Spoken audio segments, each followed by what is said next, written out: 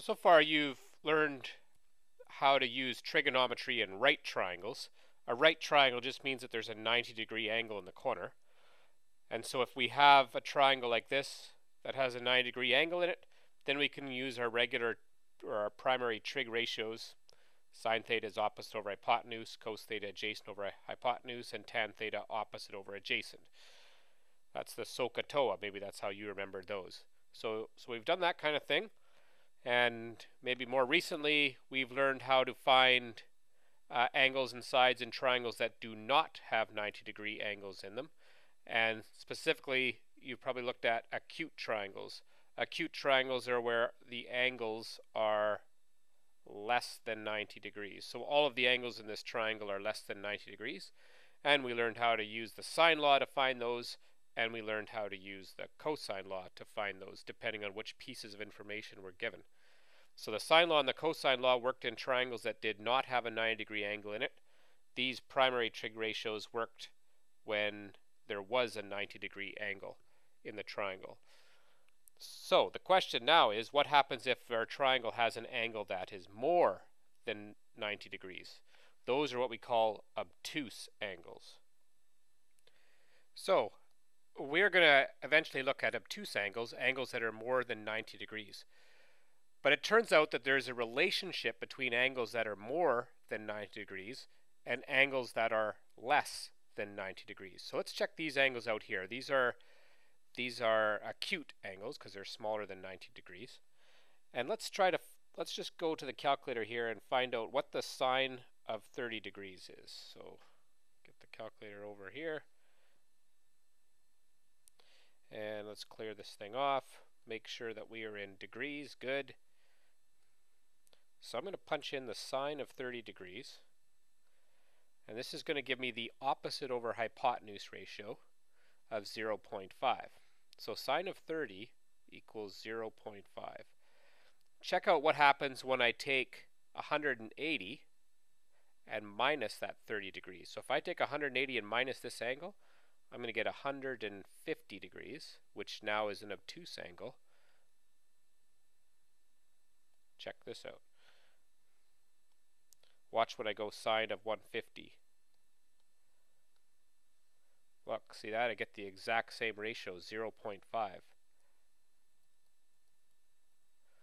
So let's see if that's true for this other angle. So let's try the sine of 42 degrees.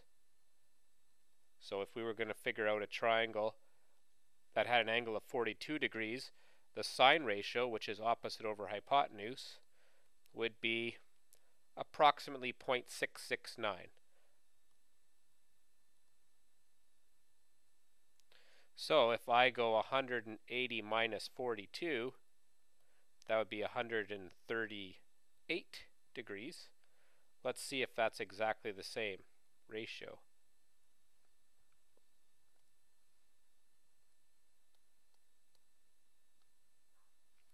And it is 0.669.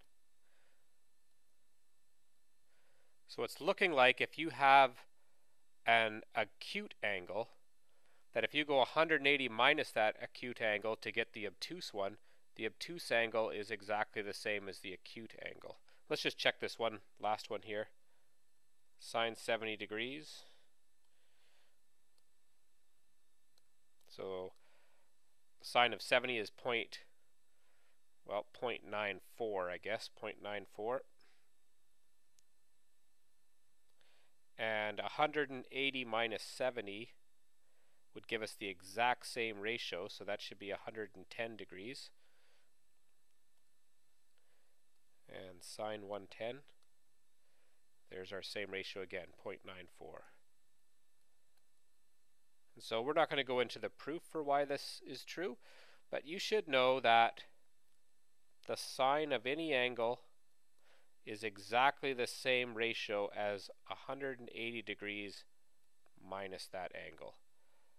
So this would be true for any angle. Any angle here, like 30 or 42 or 70, will give you the exact same ratio as if we put in 150, 138, and 110, which we got by going 180 minus our original angle here. So that's one of the identities for the sine of an angle. Let's look at a couple other identities. And it turns out that for cosine and for tan, that it's almost the same. So the cosine of an angle will equal the exact same thing as the cosine of 180 minus the angle, but it'll come out with the opposite sign. Same thing with tangent. So let's just check this. Let's do a couple of angles. We'll do 32 degrees and 80 degrees. So the cosine of 32 degrees is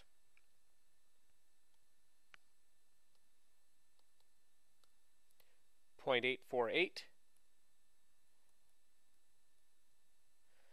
and the cosine of 180 minus 32, let's just figure this out, 180 minus 32, that would be 148.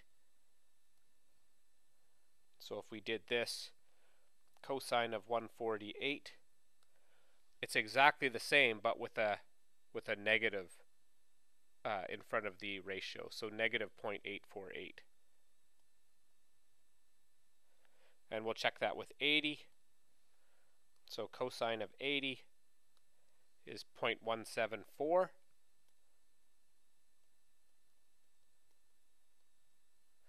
And then so cosine of 180 minus 80, which would be 100 degrees, the obtuse one, should be exactly the same as the acute one here, but with negative in front. So let's check that out.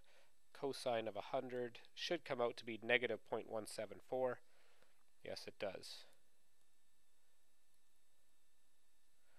And the same thing should be true with tan. So if we tried the tangent of 32 degrees,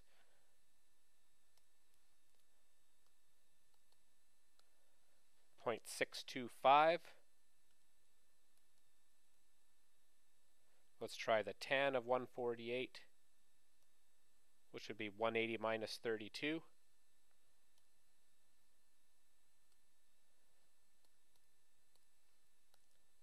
And we get the exact same ratio, but with a negative in front, negative 0.625. And I won't try the other one here, but it would obviously be true as well. So these are two other identities that we have for the obtuse angle.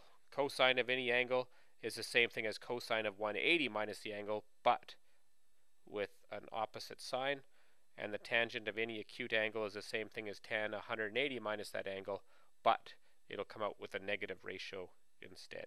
So those are some need to know identities for the obtuse angles.